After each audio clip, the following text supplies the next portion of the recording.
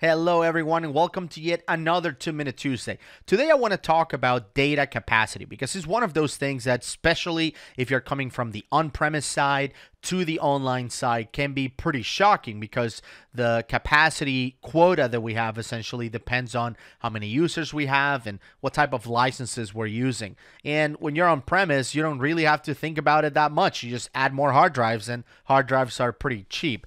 So I want to talk about how do you monitor your storage. Specifically, I think it's easy for people to know that they can find out how much storage they're using. But the question comes in is, how do I know exactly where my storage is being used? Like, how do you know that, I don't know, your accounts, count for 20% of your storage, or your attachments are 70%, or whatever it is? It's hard to know. And some companies want to know exactly how much of the storage that we're already using is being used for emails, or is being used for attachments, or specific records in Dynamics. So I wanted to show you that. Let's start the countdown and let's go.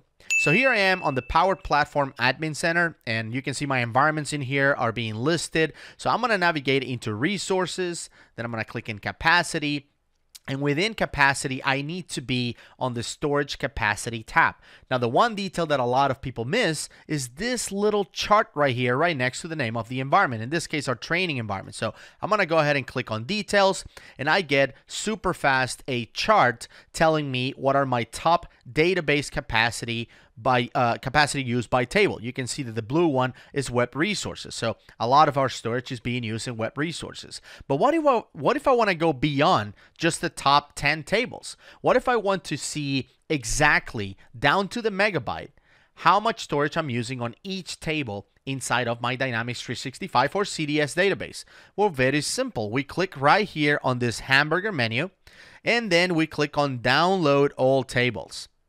That is going to download an Excel spreadsheet, as you can see. Let me go ahead and open that up. And it opened on my other monitor, so let me bring it back.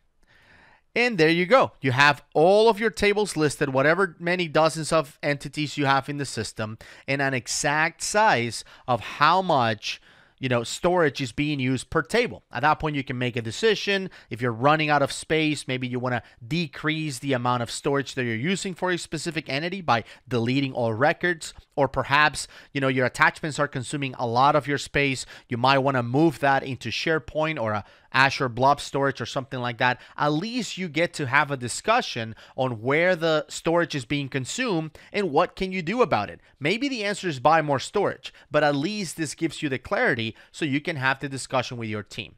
I hope you enjoyed the tip this week, and we'll see you next week.